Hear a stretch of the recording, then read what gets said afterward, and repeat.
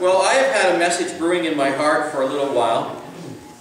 Every now and then that happens, and I've held it back actually for a season because we were traveling through the Gospels and the writings of Peter, following his life and his development, as Margaret Rose said, becoming a rock, engaging and entering into that prophetic identity that Christ passed on to him.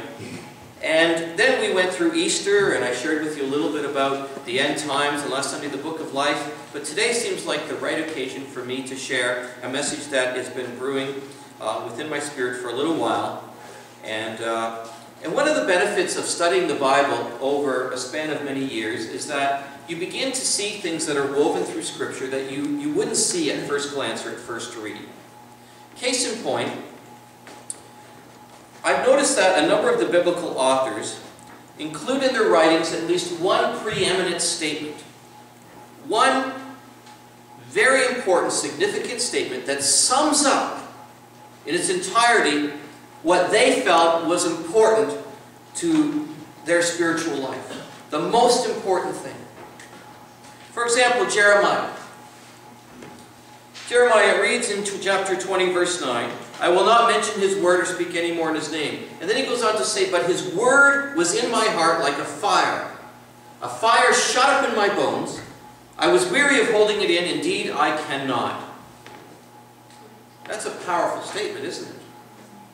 Jeremiah is an ancient prophet who was called by God to share God's word to the people. And it was a word of judgment. It was a word of consequence because they were disobedient, they were obstinate, they were a rebellious people. And so Jeremiah was called by God to share God's word to these people. And it was a hard word. And for this hard word, he was met with opposition, and Jeremiah was often ridiculed by those that he spoke to. So at times you can understand that he felt like it would be better if he just didn't speak at all. Why speak if you're going to be met with resistance? Why prophesy if you're going to be ridiculed? So many times over, he felt that he would just want to rather keep it to himself. But when that sentiment began to distill in his heart, Jeremiah nevertheless felt compelled to share God's word anyhow. So much so that he would say, "His word is in my heart like a fire. A fire shut up in my bones. I'm weary of holding it in. Indeed, I'm not able to do that." Now, most of us can relate to the song, another Johnny Cash song. Now you're learning something about me, called "Ring of Fire." How many of you know that song? Yeah, a lot more of you. "Love is a burning thing, and it makes a fiery ring. Bound by wild desire, I fell into a ring of fire. I fell into a burning ring of fire, and I went down, down, down, and the flames went higher, and it burns, burns, burns, this ring of fire, this ring of fire." Now, you know that this is talking about relational passion. Joseph, there'll be none of that in church on Sunday. Oh, it's her, yes. Most of us know from experience when we were first infatuated or attracted to someone that there's a passionate love, a fire that can smolder within us. And it burns, and it burns, and it burns, and it consumes us. But what about spiritual passion? What about spiritual passion? What spiritual passion is like a fire in your bones? What all-consuming value has taken hold of your soul and has squeezed you to act passionately? What burns within you? No matter what the cost, no matter what the consequences, no matter what the level of difficulty or resistance you might face, what passion has God put in your spirit that compels you to act? For Jeremiah, it was proclaiming God's hard word. "His word is in my heart like a fire shut up in my bones. Even though I would rather at times not say a word, I cannot. It burns, it burns, it burns." What fire burns in your spirit? King David was a man of spiritual passion too. He summed up his passion in this preeminent statement. And you know it's a preeminent statement because it begins with these words, "one thing." When someone prefaces a statement with "this one thing," It's obviously a priority in their life. It's over and above anything and everything else. This one thing, he says, I ask of the Lord, that which I will seek after. That I might dwell in the house of the Lord all the days of my life, gaze on the fair beauty of the Lord, and to seek him in his temple. So if you could ask God for one thing, just one thing, what would it be? If you had to scale back all your requests to just one thing, you would be marking the thing that you are most passionate about. Maybe it would be the salvation of your family. Maybe it's a hope that you've held out that's still unfulfilled. But for David, if he had an opportunity to ask of God just one thing, he says it would be to dwell in the house of the Lord all the days of his life and to behold the fair beauty of the Lord and to seek him in his temple. So let me put this in perspective for you. Church in ancient times was not like church as we had it this morning. It was temple worship. And in temple worship, where God's people gathered, the form of worship was the sacrifice of bulls and goats and sheep, unblemished sheep, turtle doves, and so on. The life was taken out of these animals. Worship in God's house was a gory, bloody mess. And yet David is to say, if there's one thing I could distill it all down to, and I had only one request, my request is that I would be able to be in God's temple. And I would seek the Lord there and behold his fair beauty. So what is David seeing when he's there? Well, he's looking past the blood. He's looking past the loss of life through animals, and he's seeing the deep love of God that provides a way for the sinfulness of man to be covered, atoned for. He sees God's love for humanity. And he says, when it all comes down to one thing, if I had to narrow it down to this one thing, this preeminent thing that I would ask for, is that I could be in God's presence and appreciate the depth of God's love all the days of my life. That's powerful. Next slide. This only do I seek, that I may dwell in the house of the Lord all the days of my life. Gaze on the beauty of the Lord and to seek him in his temple. Perhaps a similar passion burns with you. How many of you love just being in God's house? How many of you love being in God's house to the extent that if you had one request, you could say, this one thing I ask of the Lord, that I could be around the Lord's table, the broken body and the shed blood of Christ, and I could observe and experience the depth of God's love for the rest of my life. What burns inside you? Burns. King Solomon. He was a man with spiritual passion. In the early years of his life, he prayed for wisdom, and God gave him wisdom.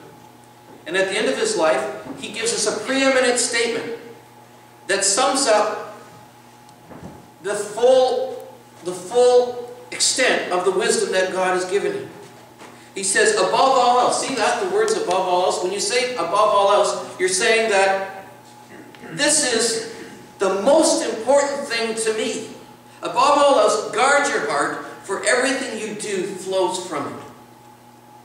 You see, Solomon lived his life, though he asked for wisdom, he lived his life giving way to every temptation imaginable. He had countless wives. He had any materialistic thing he could ever want, and he satisfied or tried to satisfy himself with those things. But at the end of his life, what did he discover? Is that those things don't satisfy, they don't fill the void within. And the fullness of God's wisdom that he asked for, he was able to conclude that the most important thing is to guard your heart, for everything you do flows from it. How careless many of us are with our own hearts, don't you think? We let images, language, different stimuli, we allow it into ourselves, not realizing that the King of Kings will not occupy the same space as this other stuff. What you let inside you will shape you to become whatever the nature of that thing is. It will prompt you to behave a certain way. And so Solomon says to us, the most important thing to me is that you put a sentinel around your heart. I put a sentinel around my heart to guard it, so that only the King of Kings and his virtues will dwell inside. And this became a burning passion for Solomon, to the extent that he gives us one preeminent statement: above all else, guard your heart. Jesus. We're talking about a purpose-driven life here. Jesus lived such a life. Listen to this preeminent statement. My food, said Jesus, is to do the will of him who sent me and to finish his work. My food. Everything that I take in, everything that gives me strength, is to do the will of him who sent me. And because that passion burned within Jesus, Jesus finished his work of redeeming mankind. He went to the cross, and on the cross, among his very last statements were, "It is finished." Because he lived his life from the place of passion. It burned. Jesus commented on a man named John the Baptist. It says, Jesus began to speak to the crowd about John. What did you go out in the wilderness to see? A reed swayed by the wind? See, a reed swayed by the wind is metaphorical for someone who doesn't stand for anything, gives way to every external pressure, has no direction, has no resistance, has no compass. If not, what did you go out to see? A man dressed in fine clothes? No, those who wear fine clothes are in king's palaces. Then what did you go out to see? A prophet?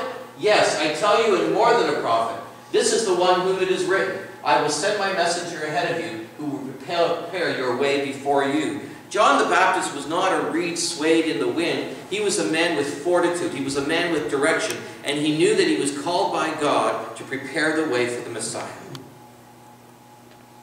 That was his preeminent life calling. But let's look to Peter. Peter has a preeminent statement. At the end of his life, he has something that he says is above all, in terms of most importance. It sums up his spiritual passion. He says, above all, love each other deeply, because love covers a multitude of sins. Peter was a man who was personally acquainted with failure. Right? Yes, Jesus bid him to come out in the water, and he walked on the water, but then for fear he began to sink. We know that Jesus is the disciple who betrayed Jesus or denied Jesus. How many times? Not once, not twice, but 3 times. He's a man acquainted with failure. But he also knew of God's forgiving love. God forgave him of those shortcomings. And growing out of that mercy that Peter experienced and that grace that became his own experience before God, there was something that burned within Peter during the days of him serving the Lord. And that is, no matter what anyone else has done, we need to love them to the extent that we forgive them. That was his experience. And above all else, he was saying, this is the most important thing. Above all, love each other deeply, because love covers a multitude of sins. And then, well, let me just talk. So we have Jeremiah. What burns within him? A passion to share God's word. David, a passion to dwell in God's house, to experience the depth of God's love. Solomon, guarding the heart. Jesus, seeking and saving the lost. John the Baptist, preparing the way. And Peter, loving everyone unconditionally. What spiritual passion burns inside you?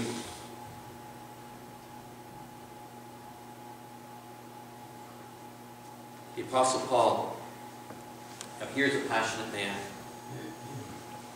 Before he knew Christ, he was passionate.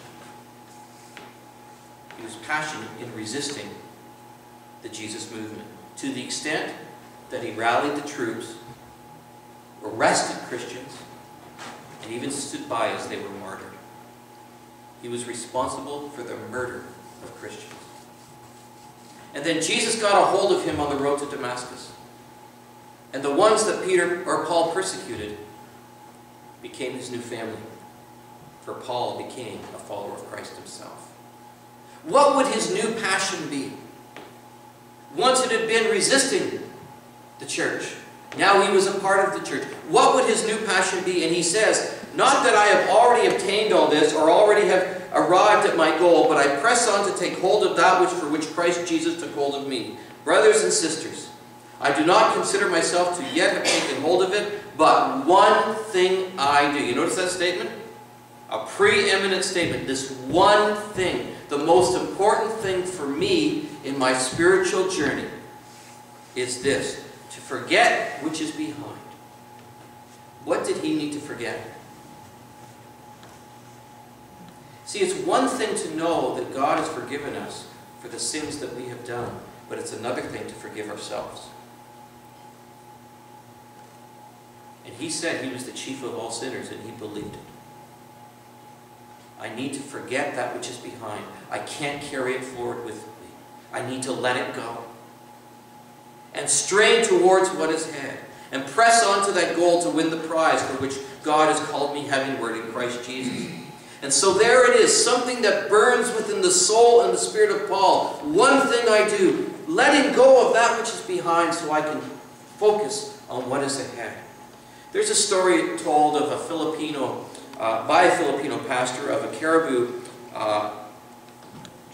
wagon driver, and he's going to market one day, and he overtakes an old man who's under this incredible burden and straining to take every step. And so the driver of the caribou wagon invites this old man to come aboard, and he'll give him a ride. And the man graciously accepts, and he's so thankful. And so he gets them on the wagon, and they're traveling towards market, and not too long after, the driver turns around to see how the old man is doing, and he's surprised to find that the old man, though he's sitting in the wagon, has still got the heavy burden over his shoulders. And that's a picture of so many people in our churches today. Though we have been forgiven, we're still carrying the burdens of the past. And Paul says we've got to let it go. This one thing I do is to forget that which is behind. You can't erase your memory, but you can remember it to the extent that it no longer hinders you. Letting go of the past and pressing on towards the mark. And so Paul imagines himself in an Olympic event. Back then it was called the Isthmus Games. That was the beginning of the Olympics. And he imagines himself in a race, running the race. And he says, I need to train myself. I need to prepare myself for this race. And I need to run towards the goal as if there's a prize. And he imagined himself being awarded with a laurel wreath on his head, crowned. He did that because that's what he needed to motivate himself to let go of the past and to push on towards the future, the high calling of Christ. This one thing I do. It's a preeminent statement that defines who he is. It's like Jack Sparrow's compass. It pointed him in the direction that he was destined to. And each one of us need to identify what our spiritual passion is and what burns within. What burns like a fire in our bones. What spiritual priority governs your life and differentiates you as a person who serves the Lord? What gnaws at you from the inside out? Is it worship? Do you just long to worship the Lord? If we were to ask Jackie, who's not with us this morning, she would say prayer. How many of you know that Jackie is a prayer warrior? Because it burns within her. You can't be in her presence without her wanting to pray for you. She prays all the time. I'm so grateful that she's a part of our church. But this is her spiritual passion. It burns within her. She cannot help but pray. Is your passion, is your burning desire, Brandon, to witness? To be a light? I know it is. It burns within you. Every place you are, this is what you think. You want people to know that you're Christ and to influence them. Is it to serve the Lord? To serve the needs of people? Or is it to give what you have away? Or maybe is it to write? There's something inside you that burns if you will just take notice. And if you're faithful to that, you're moving and living in God's will. Philip Yancey writes, the giants of the faith have one thing in common. Neither victory or failure. Passion. You see, inside you, at the very core of your being, is a kernel of passion. And it needs to pop. It needs to be born into the fullness for which it was intended. This one thing I do. This one thing I ask. Above all else, you have a spiritual passion. Woodrow Wilson said, you're not here to make a living. You are here in order to enable the world to live more amply, with greater visions, with a finer spirit of hope and achievement. You are here to enrich the world, and you impoverish yourself if you forget the errand. A firebrand is a piece of wood that's burning, but metaphorically, it refers to someone who is passionate about a cause. A firebrand is someone who is passionate about a cause and incites change by taking radical action. It is said of John the Baptist that since the time of John the Baptist, the kingdom of God has been forcefully advancing, and it is forceful people that take hold of it. One of the worst enemies of the church is that we feel we are impressing God by living good Christian lives. A good Christian life, it sounds very nice, but God has not called us to live good Christian lives. He's called us to live great lives. Good is the enemy of great. There is better. And someone who lives a great life is someone who lives out their passion. You can't hold it in. You simply cannot. Because there's a fire burning. What is it? You know. Heavenly Father. Powerful words for people that sometimes want to sit back and relax and enjoy the blessings. That's part of it. But you have called us to rise up and to let our light shine and to be the people you've called us to be. For every one of us, there would be a preeminent statement. Something that begins with, above all else, or this one thing I do, this one thing I ask. Help each of us to know what it is and to live our lives with reckless devotion as servants of the Lord Jesus Christ. Not as men pleasers, but doing the will of God from our hearts. In Jesus' name we pray. And everyone said, Amen. Amen.